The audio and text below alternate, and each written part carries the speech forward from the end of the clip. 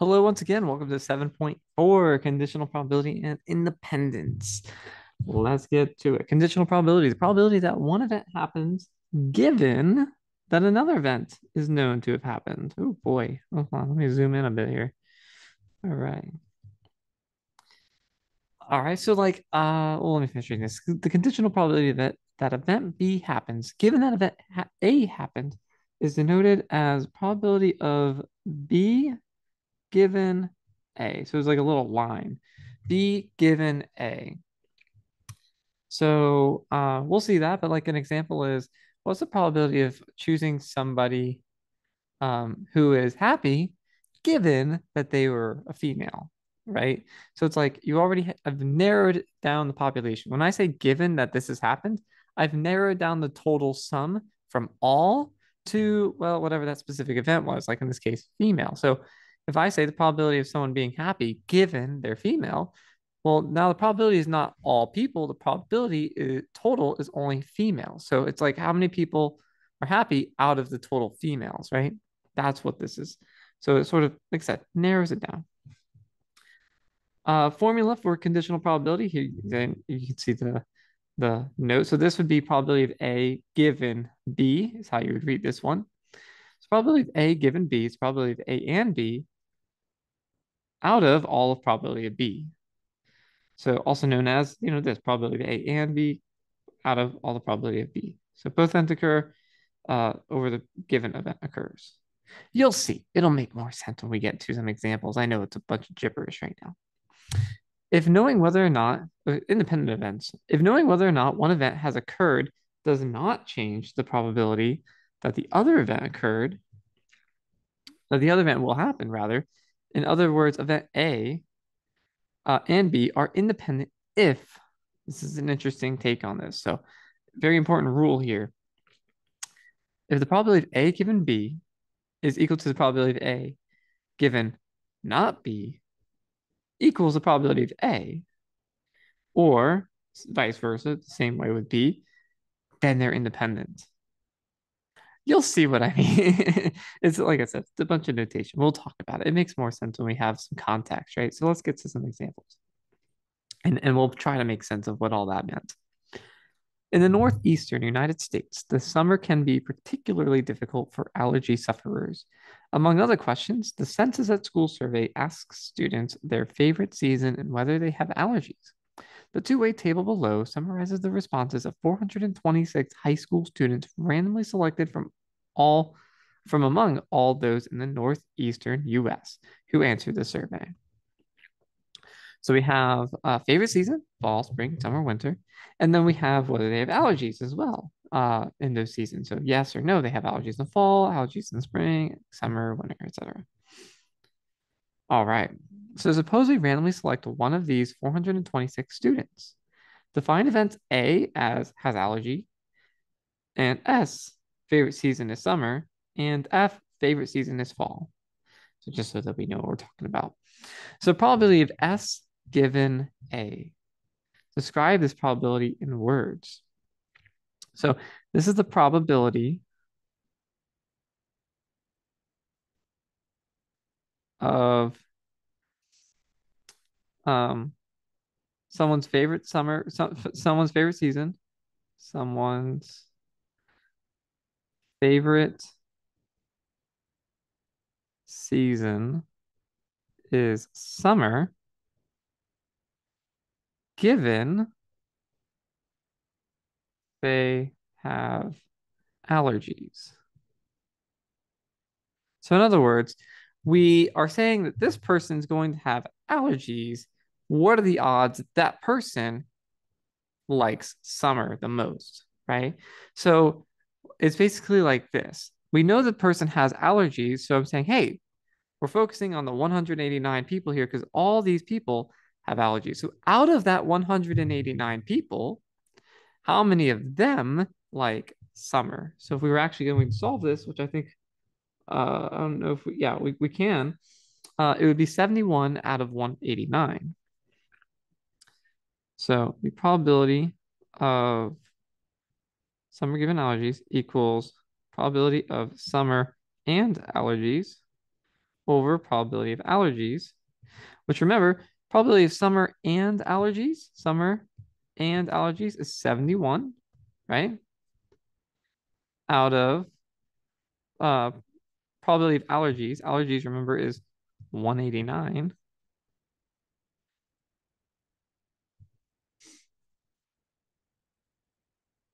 which gets us about 0.376 as the probability of that exactly. There we go. So hopefully that made a little bit of sense, but we'll keep going. Given that the chosen person did not choose fall, what's the probability that this person has allergies? Write your answer as a probability statement using correct notation for the events. So it says, given that the chosen person did not choose fall, so the probability someone given not choose fall, so fall complement. What is the probability they have allergies? So allergies given that they don't like fall. Does that make sense?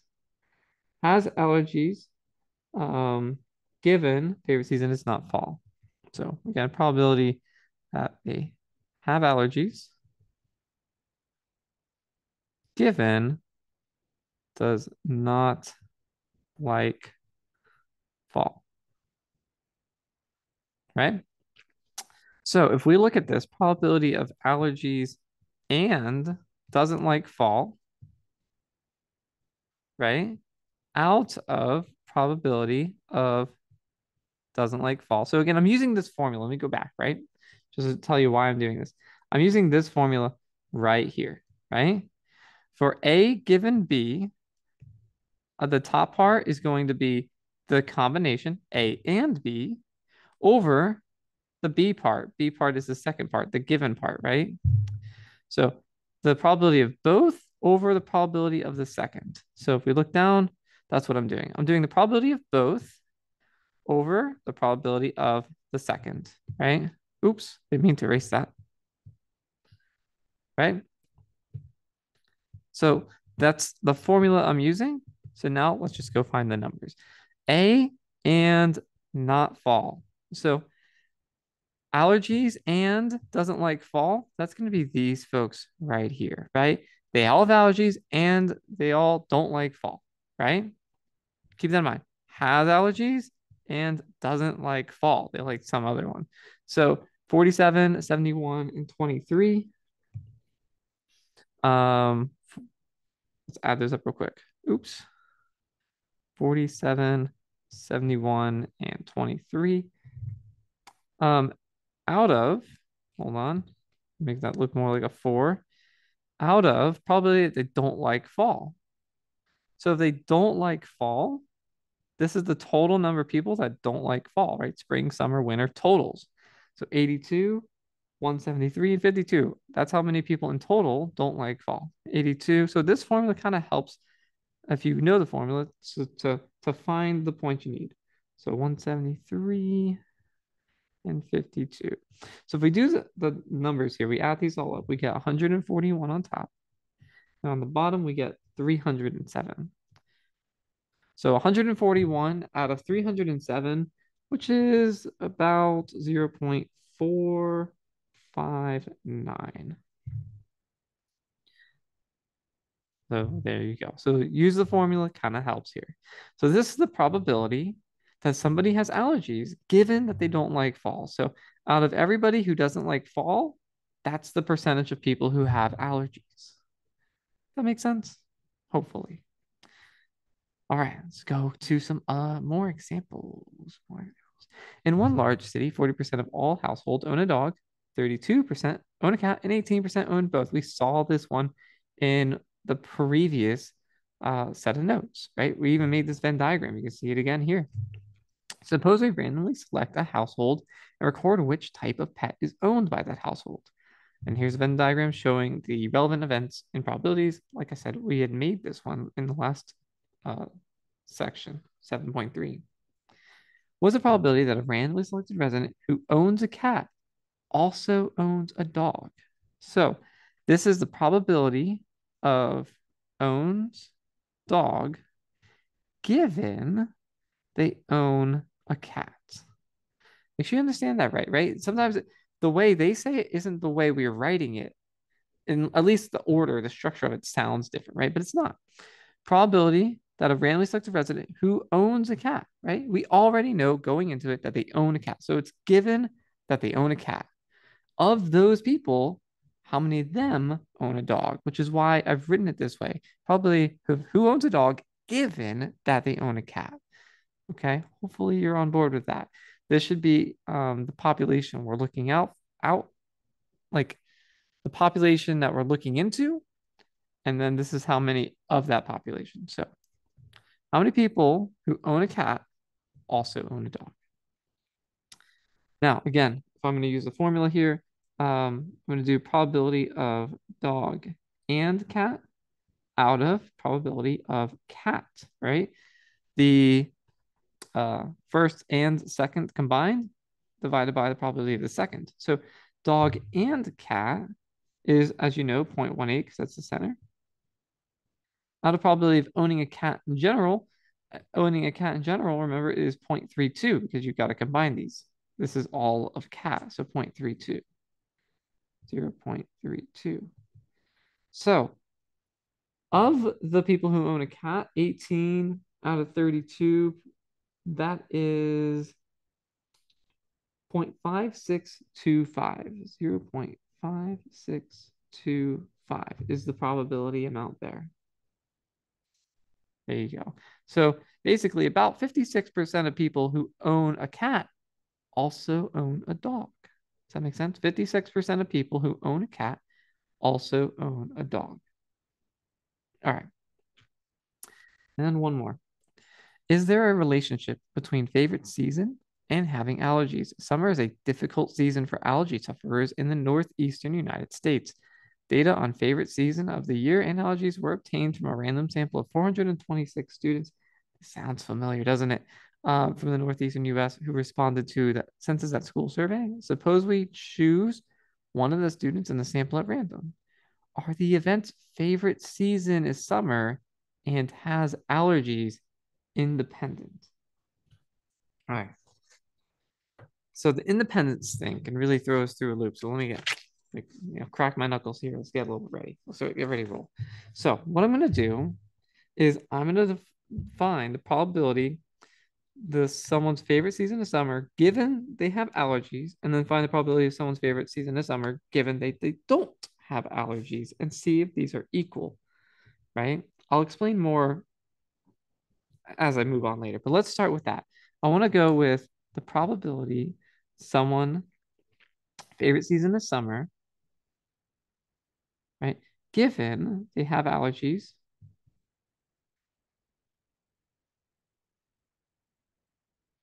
All right, so let's start with that. Now, summer and allergies. Come on. Oh my gosh. Oh boy. Oh, it's really freaking out now. Summer and allergies over allergies. So summer and allergies. Let's go slow. Let's go slow. Summer and allergies is 71 out of the total number who have allergies. Total number of allergies is 189. So 71 out of 189. We actually already did this one earlier, but we're doing it again. This comes out to, don't forget, 0.376. Yep. Same number we had before. All right. Now I'm going to find the probability someone's favorite season is summer who doesn't have allergies, given that they have no allergies. Now, here's the reason for this. If the probability that they have like summer, given they have allergies, and the probability like summer, given that they don't have allergies, is the same, the idea here is that, well, it doesn't matter if they have allergies or not. Whether they like summer is the same. So basically, you're saying that it doesn't depend on whether they have allergies to know if they like summer. It's like saying that liking summer is not impacted by whether you have allergies or not. So independent events, remember, are defined as events that aren't associated with one another, that these two events are mutually exclusive in a way, that one is not impacting the next. So The idea is what we're trying to do here is see if having allergies impacts someone's like for summer. And if these probabilities end up being the same, then the answer to that is no. Allergies doesn't impact their like of summer. But if the percentages here are different, then that means allergies does impact how much they like summer, which means if allergies does affect how much they like summer, then they are not independent because it's affecting the other one, right? Allergies is affecting how much someone likes summer. So again, independent would means that they have nothing to do with one another. But if they're not independent, then they do have something to do with one another. And that's what we're looking for in these numbers. So summer and no allergies. Let's get back to it. Summer and no allergies over probability of no allergies. A complement, remember, AC for no allergies. So no allergies, remember the total there is 237. Summer and no allergies is 102. So 102 out of 237. Now 102 out of 237 is 0.430. Now notice these probability amounts are not equal. If they are not equal, that means that allergies affects how much they like summer, right? If they were equal, then it wouldn't matter if they had allergies or not. The probability of summer stays the same. But because they're not equal, we know that having allergies or not having allergies affects whether they like summer. So, conclusion, because these probabilities,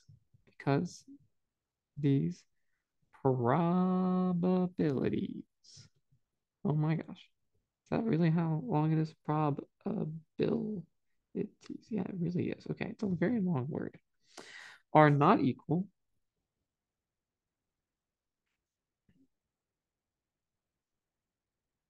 Trying to do this without the screen spazzing out. The event's favorite season is summer, and how has allergies are not independent. The event's fave season is summer, and has allergies are not independent.